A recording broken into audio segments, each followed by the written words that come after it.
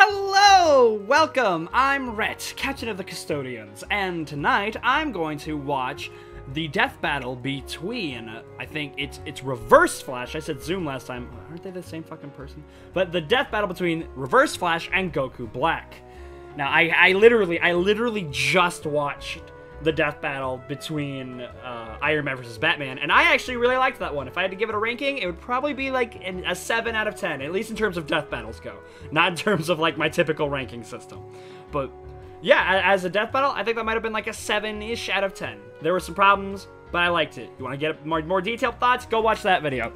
But this one is Goku Black versus Reverse Flash. Now, in the last video, I talked about my favorite DC characters. I said that Flash used to be one, but he's kind of going down. And that's because I'm getting really fucking tired of how ridiculously overpowered the Flash is and how horribly that is portrayed. I don't want him to be that powerful, but if he is, stop letting him be hit by errant boomerangs and a guy with a gun that makes things uncomfortably cold. So having Reverse Flash, someone who, while not as fast, not as stupid, let's just say that, not as powerful, not as stupid as Barry Allen or especially Wally West, still is in the same category of dumb, versus a Dragon Ball Super Dragon Ball character. Now this is gonna be fun, because DC and Dragon Ball, I think, have the worst power scaling. Now, in our Hulk versus Broly death battle reaction, we bring it up. And don't get me wrong, scaling is vitally important. It's vitally important. I shouldn't say that scaling's the worst. It's the representation of these powers that is the worst in both DC and Dragon Ball. They're about the same. Marvel is bad. In fact, you could make an argument that it's just as bad, but I typically like to see DC, Dragon Ball, Marvel. It's the third place, but it's doing its damnedest to rise up in the ladders. Don't get me wrong. But so seeing especially in Dragon Ball Super, like with Dragon Ball Z, it can be like, well, you know, it's like what, peak is like Galaxy? That's powerful, but that's not too bad. That's not too bad at all. And then Dragon Ball Super, it's like, yeah, base Goku in the first arc is now universal. And then because we have really no true way to identify how strong he's gotten, yeah, nah, he's like high outer versal now as Mastered Ultra Instinct. It's just like, fucking what? This dude just fought a guy on a planet. I don't care how much they're holding back, alright? If you are high, like high multiversal, let's just say universal. If you have universal power, your holding back should shatter galaxies. Right? Unless you're saying, nah, he's only using 0.00000000000000001% of his power. Which, yeah, I'm positive that when Broly is so violently angry that he is literally vomiting up energy out of rage, I'm sure he's really focusing on holding back there. This Broly that is supposedly around the same strength, if not higher, than Mastered Ultra Instinct Goku. So yeah, I have problems with it, but DC does this shit too. Maybe not as overtly, and you have probably more feats to go off, like actual concrete feats, because, you know, the DC characters have been around around almost as long as the goddamn, US Constitution. But still, so, okay, my point being, we have a character from a show where you can be like, oh yeah, no, he could probably fight a real human being and win. This fictional character, he could fight a real person and win. From another series where it's like, nah, yeah, this guy kicked the author's ass in real life. Like, that's how crazy these guys get. I'm excited. Who's gonna win? I'm gonna put my money on Zoom. Because Speed Force. That's why. What other reason do you need? How did he win? Speed Force. That's the key right there. That's the key. But I think we're ready to begin. But before we do, please like, comment, and subscribe. Follow us on social medias. The links are at the top of the description. Like Twitter, which is the best way to stay up to date with the channel. You get updated immediately as videos are posted. Then follow us on Twitch. We are streaming a lot more frequently than we have been in the past. On Sundays at 6 p.m. Central Standard Time-ish, I will be continuing our Pokemon Soul Silver Nuzlocke, which is a super lot of fun, and you can talk to me about Death Battles, My Hero Academia, Jujutsu Kaisen, anything, while we're there. And then Gabe, while kind of randomly, but I will update you ahead of time, is going through Resident Evil 8 Village for the first time, and he is having a lot of fun with that. He is an absolute scared little bitch when he plays horror games, even ones that aren't really that scary. So it's a lot of fun to watch him play. And then, of course, I will be frequently streaming throughout the weeks here, throughout the week, going on forever now, reading manga and streaming that. Right now, I'm getting caught up on Vigilantes. I just finished all the Season 5 content of My Hero Academia, which is a lot of fun. And I'm going to transition now, because it's important, to our Patreon. Please follow us on Patreon as well, as there are benefits to doing so, and while there aren't that many, there are many more better ones on their way. But right now, if you support us on Patreon, not only will you get our eternal love and respect for you as an individual person, because you deserve it, at least when you follow us on Patreon, or subscribe, but you also get access to, one, a shout-out during the video. Should be over here somewhere. There's your names somewhere. But you also get access to polls that will decide certain aspects of what the channel is doing. Right now, a poll is up to determine what manga I will be reading once I get caught up with Vigilantes. And right now, One Piece is winning. So please, give me a hand there. Give a pal a little help. Help out your captain, okay? Please? But I think that's it. So let's get on started. This is Death Battles Goku Black versus Reverse Flash.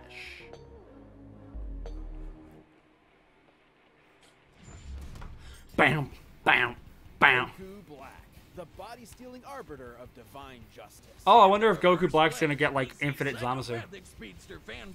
They say imitation is the sincerest form of flattery. But I'd say the sincerest form of flattery is not trying to kill your superhero husbando.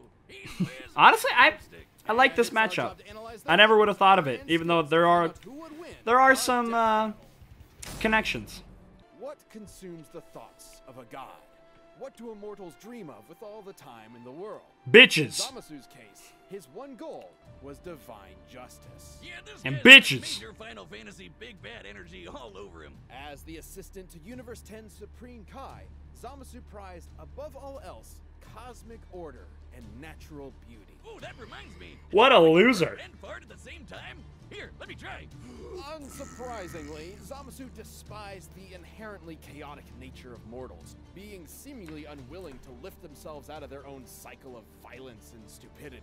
Get the fuck out of here. Yeah, I know those. I hate that trope. Human be violent and bad. It's like, fuck off. Who are you? He met Son Goku. With God Ki, Goku could match blows with the god of destruction, Beerus. Their clash nearly destroyed the entirety of Universe 7, Yup. a cosmological structure at least 9 times larger than our own universe. At most, it could even be as large as 13 times greater than ours. Side note, it's worth mentioning that when 2 gods of destruction fought, they were capable of casually destroying 2 of these universes. And since the shockwaves from their punches traveled across Universe 7 in seconds, they'd have to be hitting way faster than light. Goku was tapping into his Yep. Super Saiyan God form for this, though clearly not at its full strength. While the exact multiplier for Super Saiyan Blue is unknown, Yeah, Toriyama here we himself go. has directly compared it to the original Super Saiyan form. And don't forget, Goku trained with Whis and fought in the tournament with Yep. Universe 6 before Zamasu caught up with him. So by that time, he was way stronger. Here was a mortal with the powers of gods beyond even Zamasu's abilities. Someone who could bring his dreams to fruition. So Sammy did what It was so anyone would do in cool. that situation. It was so Faster, cool. Become the Supreme Kai, wish on the Super Dragon Balls to switch bodies with Goku, and kill every single mortal in the universe. And thus, Like you the do. Zamasu became Goku Black. Please, Goku Black? You couldn't be more creative? Now, you might be wondering, why didn't he just wish all the mortals dead? But that wouldn't be as fun, would it? Black's got all of Goku's strength and powers, but wielded by a genocidal maniac instead of that. Oh my god, it's the Goku who laughs. Oh my god. Saiyan heritage and godly ki, Black can easily achieve the form of Super Saiyan God. Wait, does that mean that the Batman who laughs is Black Batman? Or it would be Batman Super Black? Saiyan Rose. Rose, really? Batman Rose. Suburban wine mom? Watch out before he unlocks Super Saiyan Live, Laugh, Love! He stole Goku's techniques too, like the instant transmission, where he focuses on a person's key signature to teleport to their location. And Goku stole that from the Yardradians.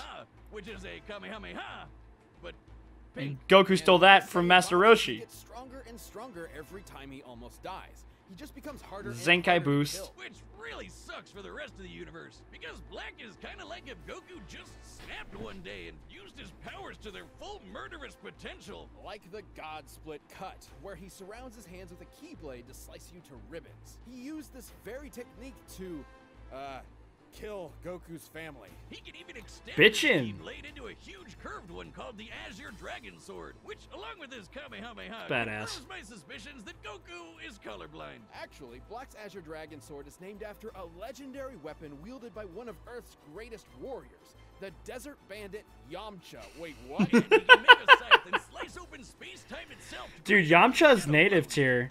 Black, not Crater Boy. Well, okay? he's in What the is Dragon this Ball master's universe. weapon He's the isn't native what tier. we can He's all- the native. The time ring he got from his dead master. This ring allowed Black to travel through time and even escape into future Trunks' alternate timeline, where he had free Present reign alternate timeline over events. the entire universe. And let him team up with his best bud, himself. Too bad Goku and company showed up to spoil the fun. But wait, isn't Zamasu in Goku's body? How are there two Gokus? There's only one Goku in the multiverse, right? But Goku met Black before he met Zamasu, which means Black existed before Zamasu came up with the idea. And then they killed Zamasu before he could do it anyway, but Goku Black was still around? What the hell is going on? Sure, it's a classic grandfather's paradox. Yup. The thing is, Black's time ring prevents him from being affected by alterations to his own personal timeline. Oh, okay. So, killing him Checks in the out. past doesn't change his future, and vice versa. He's almost impossible to kill because even if you do it at one point in time, he still exists at another point in time. And another, and another, and another, and another. Oh god, I hate time travel. I hate time travel so much. Saiyans Fuck like time travel. Goku, Vegeta, and Unless it's multiversal time travel, in Vegeta which couldn't beat him. He even that's the merged only one with that can the work, universe to become really. One with everything. Like I said, major final And in a limited fashion. It took Zeno, the Omni King, the most powerful being in all of creation, to step in and erase that entire timeline just to stop Black's rampage. How ironic. Zamasu's higher calling was the eradication of all mortal life in the universe, and he stole the strongest mortal's body to do it. But in the end, he was always doomed to fail. His quest for power meant nothing against a being that would always be stronger no matter what he did or who he was. Superman? The universe ended up being destroyed anyway. It's like one big cosmic joke with no one left to laugh. You've been running around making messes for too long, and now I'm going to choke the life from you. I hear your cancer's strong. I want to fight it. Barry Allen, The Flash, Ah! is one of the greatest Still doing heroes that in joke. history, an inspiration to many across time and space. And there's no better example than his #1 fan from the 25th century, Eobard Thawne. Alright, Wiz, we've tackled a lot of stupid names for things in our years here at Death Battle, but I'm confident that Eobard is the dumbest f***ing first name I've ever heard in my life. Eobard was completely obsessed with the Flash. It's a future-y sounding name. Studying the Speed Force like a total nerd. Good luck to him, because there's no way he's figuring that shit out. But Thawne's life irrevocably changed the day he discovered a time capsule from the 21st century. By some strange coincidence, it just so happened to contain Barry's costume. By experimenting on it, Thawne managed to replicate the Flash's powers, turning Nice. himself into a mirror of his idol. And you can bet he totally crapped himself when Barry Senpai showed up in the future and took him under his wing. It was a dream come true. Until Barry realized that Thawne had fabricated crimes in order to show up and save the day. Disgraced, Thawne promised to better himself before traveling to the past to prove his worth to his hero, to prove that their bond was special. That's when Thawne found out that Barry already had a best friend, and a family, Wally West. and a life. Without him, he didn't matter. He wasn't special. He was just a nobody Barry tossed out in the trash and forgot about. like my Tinder dates do to me. If only. When Thawne visited the Flash Museum in Barry's time, he discovered the secret identity to Flash's greatest enemy that in his future had been lost to time. The one Barry was fated to kill in battle. Eobard Thawne. Wait a minute. Oh, ain't that a bitch? The shock drove Thawne mad. If he couldn't be Flash's best friend, he'd be his greatest enemy. You know, And like a I good guess fan. also ensure his own future death. He would travel from the future to terrorize the Flash family in the past. Revenge in reverse. He'd become What's that plastic the surgery Reverse look like, Flash. Barry? Reverse Flash. We're really setting the world on fire with these names today, huh, Wiz? Thawne draws his powers from the negative Speed Force. What? Which he generates with every step he takes, just like Barry does with the regular Speed Force. The negative Speed Force gives Thawne access to many of the Flash's powers, including his mind-bending super speed, enough to travel all across time and space in days. He can keep up with and surpass other speedsters like Barry and Wally. Who once ran fast enough to cross the universe faster than two gods who could teleport. Wally even beat himself in a race, and Barry admitted Thawne was still faster than that. Wait just a second, he beat himself? That doesn't even make sense. But unlike Barry and Wally, Thawne applies his powers more catastrophically, Yep. using them to their full potential without any care for collateral. Take, for instance, his ability to vibrate himself through solid objects. Objects like, say, vital organs. And if he did, he scrambled their molecules, causing instant death. Thawne did So that is kind of an Barry's instant win life for virus, Flash and then, right? Barry did not Or appreciate Reverse it. Flash? Thawne's vibrations are so powerful, he can even produce a counterforce that can reverse the destruction of the entire universe. Pretty crazy sounding, but even B-tier speedsters like Jenny Ognats can do the same kind of thing. And when Barry and Wally raced each other, they were tearing up the entire multiverse. Thawne can create shockwaves with a snap, phase into your body and possess you, and even speak at such high course. speeds that you'll hear his words as though they were your own thoughts. And instead of stealing your speed like other Flashes, he can steal your time. Yeah, Thawne can yoink decades from your life and Of age you course 80 he years can. in just a few seconds. Kinda sounds like your sex life, huh, Wiz? But Thawne's greatest ability is his unmatched skill at time travel, and he uses this expertise to be as petty and cruel as humanly possible. Thawne wasn't a dummy. He knew that if he went back in time to kill Barry before he got his powers, he'd erase himself from the time stream too. So instead, he'd just make Barry's life suck as hard as he could. Push him It down was some me, stairs, Barry. cut his best friend from history. Kill his It was mom. me, He'd Barry. kill Barry. He'd go back in time and adopt him as his own son. Dude, what the fuck? That's another big difference between Thawne and Barry. Whereas Barry only went back in time to save his mother's life, Thawne often went back in time to try to fix his own mediocre life. He killed his more successful younger brother, his career rival at the Flash Museum, and every single boyfriend his crush had until there was no one left but him. And when she still rejected him, he went back in time again and made her an invalid for the rest of her life. Jesus Christ! This guy's a monster. Yup. But wait, Wiz, that's impossible. Grandpappy paradox or whatever. If he went back in time to kill someone, they'd be dead in the future, which means... Which means he'd never know them and want to go back in time in the first place, right? Wiz, maybe time is a construct with no legitimate unit of measurement other than the meager attempts man has made to understand the incomprehensible world around him. Well, actually, Thawne was just inside the time stream when Barry initiated Flashpoint, which rewrote the universe while Thawne was technically disconnected from it. So, Thawne essentially broke. Literally, figuratively, mentally, physically, temporally. Or maybe he just hated Barry so much it defied the laws of time itself. Whoa. More specifically, This is some of the better Boomstick and Wiz paradox stuff in a of while. being without a past or future, literally without continuity. Not only did this mean he'd be unaffected by changes to his past, it made him effectively immortal. Stabbed in the chest by evil Batman, vaporized by Iris in some sweet, sweet payback, or getting Dr. Manhattaned by the big blue god dong himself. Thawne was always reborn, unable to stay dead. But more than anything, it made him immune from consequences.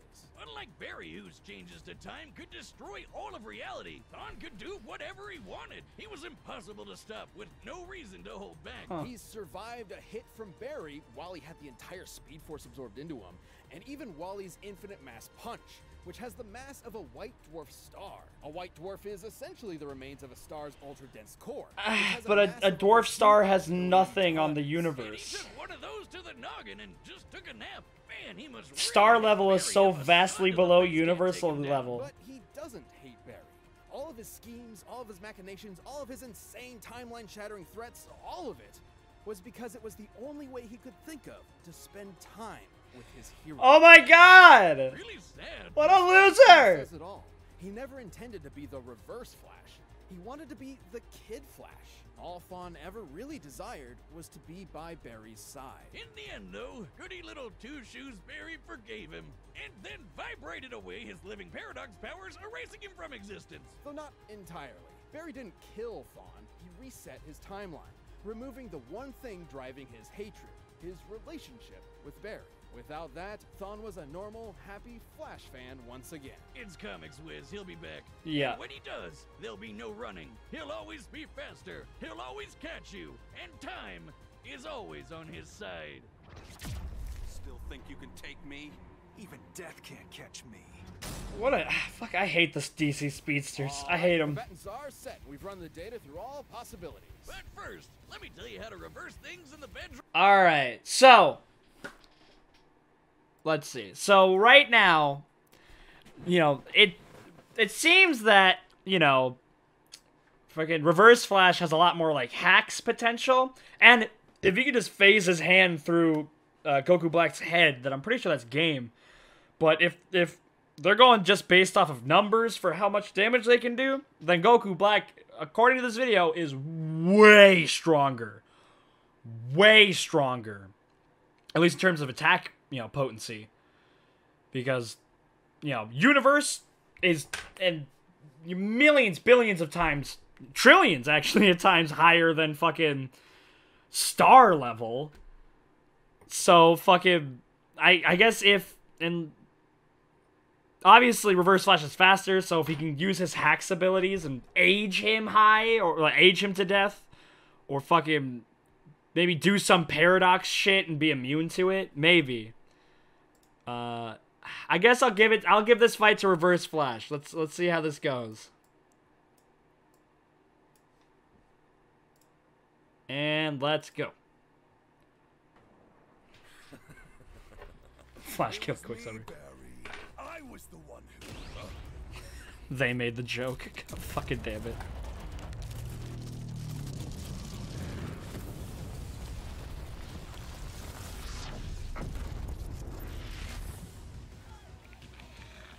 Mortals, sinners, prepare for divine justice. Damn, I kind of hope they had Masako X and then made him do an evil voice.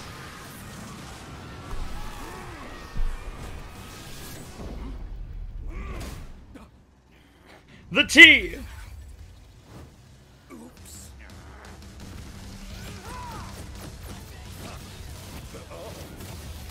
Excuse me, sir. I'm in need of your services.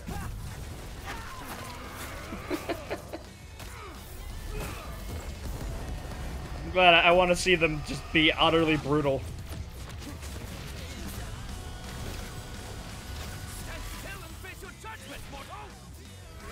Okay. I'm digging this one.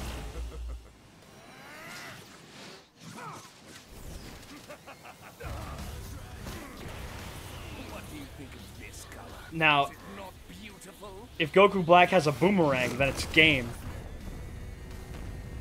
Of course. Nice! I like these effects.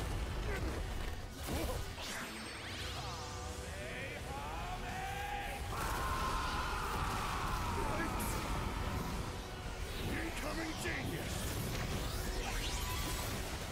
I'll end this fight before it even began. Death in reverse. Ah, that's right. They said the ring could track people traveling through time. Okay. That's neat. I like that. Mortals, sinners. Is this gonna be like the Booster Gold versus Bane fight?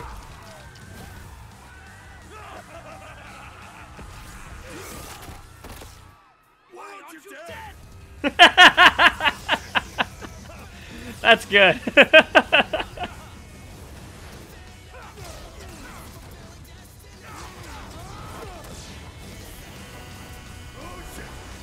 Oh shit!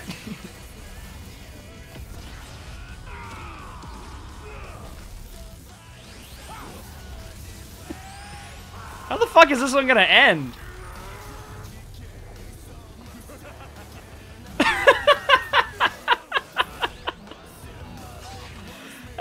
That's fucking great. That's great. Of all things that look down upon creation itself, that is the work of a god! Empty threats to a living paradox! There it is, Dragon Ball noise. I'm digging this one a lot. How truly foolish.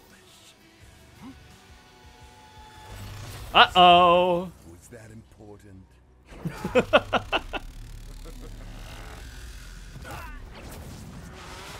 Ooh, dragging him across the ground.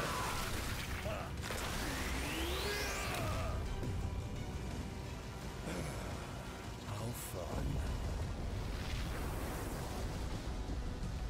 God damn you, Ad. I like that fight. Send enough people to that sun, we really should have a timeshare. This is a fairly tricky matchup to figure out, least of all for their incredible levels of power. Black could destroy a universe like ours at least 660 times over. I mean, a punch at least as big as a star is really badass, but that's in another league. Yeah. However, there was a Good. lot more to cover than just how many stars or universes they could blow up.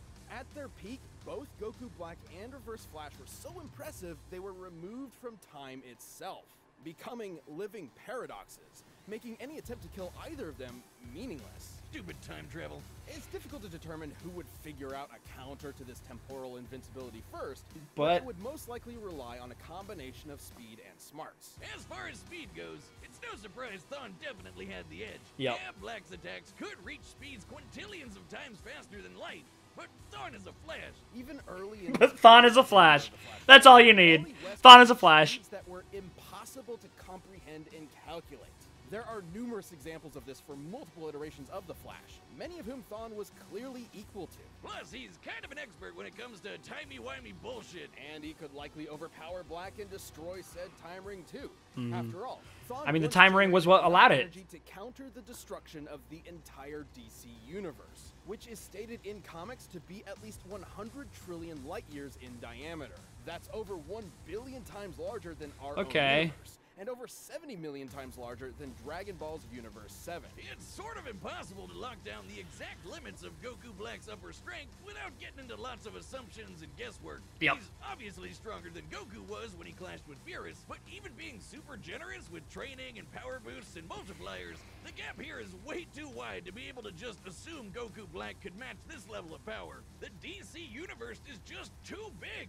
And remember, Barry and Wally's race almost ripped apart the entire DC multiverse. It's also important to stress that Goku Black Ugh. is Goku. Goku's drive and willpower can push through even the most absurd limits to potentially match higher levels of power. Zamasu took Goku's body because he's more than willing to take shortcuts. It's an entirely different mindset. Yeah, and once he took care of that time ring, Reverse Flash had a lot more Is options that than just important? overpowering Black. Fucking With that super cheeky speed, ass. he could pretty easily scramble Black's insides or age him to death with a touch. Zamasu may have been a deity even without the time ring, but Goku's body is mortal with a limited range of age. Might have really screwed yourself with that one, huh, Zamzam? Goku Black was a nightmarish foe, but Thawne's experience with time travel, ridiculous levels of hacks, Yeah. and frankly impossible Alright, so speed gave it him was the ease to hacks take the and the win. speed. This Fucking fight was fuck. definitely not underwhelming. This fight was awesome. I really liked this fight.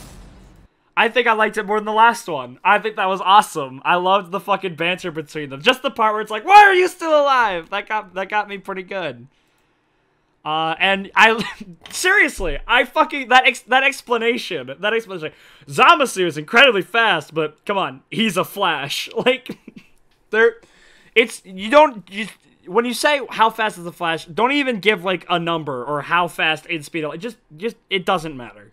It doesn't matter how fast they are. They are faster than you think. And the banter between Whiz and Boomstick in that one was some of the best I've heard in a while. I think that was one of the better death battles I've seen in a while. The video on the side. All right, who's next? All right, Kool-Aid Man versus Macho Man Randy Savage. October 10th. Neat. But yeah, I really enjoyed that death battle. I was not expecting to like it that much. But I did. I think that was great. And yep,